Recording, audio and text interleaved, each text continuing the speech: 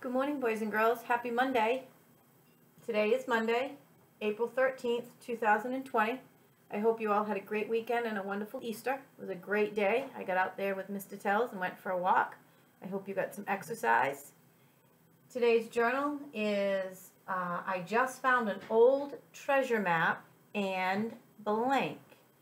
So you just found an old treasure map, and you know that the X marks the spot where the treasure is buried. So tell me what you're going to do. So, and don't forget to draw a picture. Today's story, and all this week, we're going to listen to stories about dragons. So, today is one of two stories. There's a second part tomorrow. Today's story is called Dragons Love Tacos, and it was written by Adam Rubin and illustrated by Daniel Salmari.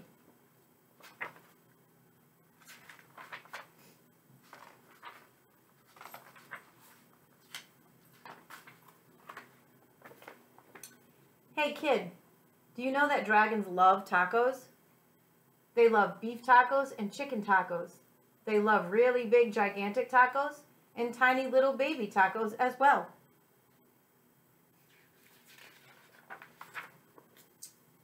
Why do dragons love tacos? Maybe it's the smell from the sizzling pan. Maybe it's the crunch of the crispy tortillas. Maybe it's a secret. Either way, if you want to make friends with dragons, tacos are key. Hey dragon, why do you guys love tacos so much? But wait, as much as dragons love tacos, they hate spicy salsa even more. They hate spicy green salsa and spicy red salsa. They hate spicy chunky salsa and spicy smooth salsa. If the salsa is spicy at all, dragons can't stand it. Why do dragons hate spicy salsa? Well, just one drop of hot sauce makes a dragon's ears smoke. Just one single speck of hot pepper makes a dragon's snort spark. Spicy salsa gives dragons the tummy troubles. And when dragons get the tummy troubles, oh boy. If you want to make tacos for dragons, keep the toppings mild. Tomatoes, check. Lettuce, check. Cheese, check. These are all good toppings for tacos for dragons. Hey dragon, how do you feel about spicy taco toppings? Our art project today is going to be drawing this guy. Dragons love parties. They like costume parties and pool parties. They like big gigantic parties with accordions and tiny little parties with charades. Why do dragons love parties? Maybe it's the conversation, maybe it's the dancing, maybe it's the comforting sound of good friends' laughter. The only thing dragons love more than parties or tacos is taco parties. Taco parties are parties with lots of tacos. If you want to have some dragons over for a taco party, you'll need buckets of tacos, pant loads of tacos. The best way to judge is to get a boat and fill the boat with tacos. That's about how many tacos dragons need for a taco party. After all, dragons love tacos. Hey dragon, are you excited for the big taco party? He's writing it on his calendar. Just remember, dragons hate spicy salsa. Before you host your taco party with dragons, get rid of all the spicy salsa. In fact, bury the spicy salsa in the backyard so the dragons can't find it. These dragons love your taco party. They love the music. They love the decorations. They especially love the tacos. Congratulations. Now there's a jar of salsa, but it says mild on it, so we'll see what happens. It's a good thing you got rid of all that spicy. Wait a second, what are those tiny green things in the salsa? You didn't read the fine print. It says totally mild salsa, but in tiny print it says now with spicy jalapeno peppers. So that's not mild. Dragon, listen to me. Don't eat those tacos. Those little green specks in the salsa. Those are jalapeno peppers. They are spicy, super spicy. I know you love tacos, dragons, but you are not going to love those tacos. Do not let those dragons eat those tacos. Crunch, crunch, crunch. Too late. I guess that's what makes dragons breathe fire. Oh boy, the entire house burnt to the ground.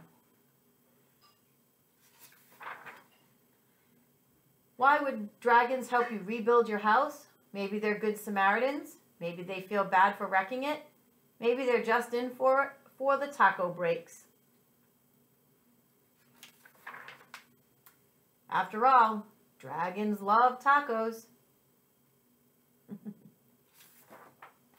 Cute story about tacos and dragons. This afternoon, your art project is going to be drawing this guy. Maybe you want to add some tacos to the picture. Okay, boys and girls, I want us to do a quick little antonym sentence writing activity today for our reading and our language. So, antonyms are words that are the opposite. So we have new and old, huge, tiny, up, down, open, close. Those are the ones I want you to use. I'm going to show you what I want done with short, tall. So I want you to think of a sentence and use one of the antonyms, then write another sentence using the other antonym, and I'll show you what I mean.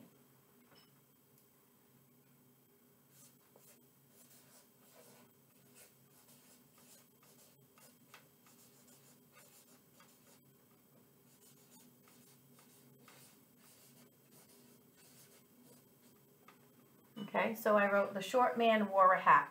Now what I want you to do is I want you to make sure with your highlighter, you highlight your capital letter, your period, and I also want you to highlight the antonym in your sentence.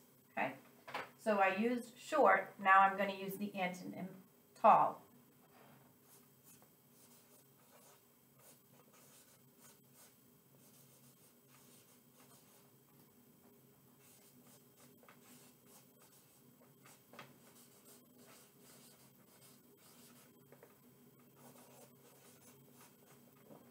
Okay, so my second sentence is the tall man didn't wear a hat.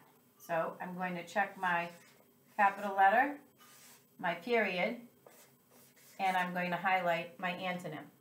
So you're going to write 8 sentences total. You're going to write a sentence for new, and then one for old, huge, and then tiny, up and down, open and close. And I want to make sure that you are using capital letters and periods on both your sentences, and then highlight your antonym. All right? I will send the setup for your notebook so that your parents will understand what I want. All right? Have a great morning, and I will see everyone this afternoon for our first geometry lesson on a square. See you this afternoon. Bye.